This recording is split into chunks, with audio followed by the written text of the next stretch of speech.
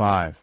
VW Beetle Dune Cabriolet 1.2 TSI DSG, 2016, Review. When the affable James Taylor asks me to review a new car, I'm always keen. All cars are interesting, every new model a fresh challenge. Nothing I could conceivably be asked to drive would necessitate me asking what is it? Before committing. This time I should have asked. Regret flooded my body faster and more comprehensively than a shot of anabolic steroids through a pre-event athlete.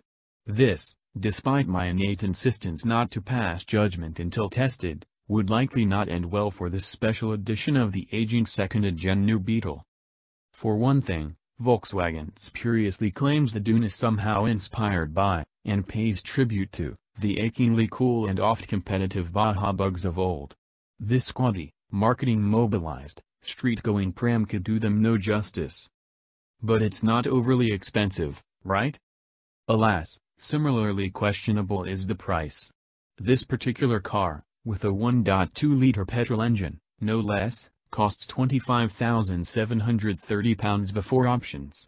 That's over £7,000 more than a svelte Mazda MX-5, or similarly stylized DS3 Cabriolet, and only a beach ball's throw from a BMW 2 Series convertible, or in Group A3 Cabriolet. The Dune also clocks in at £2,395 more than the equivalent regular Beetle Cabriolet, yet its equipment list is ominously devoid of the likes of climate, cruise control and heated seats.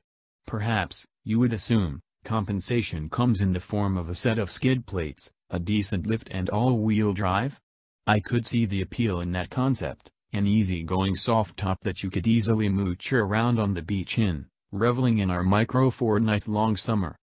Alas, the Dune's premium nets you a fruitless 10mm lift in ride height, off-road bumpers, arch protectors, bespoke wheels and paint. You get some decals to inform other motorists just how awry your purchasing decision has gone, too.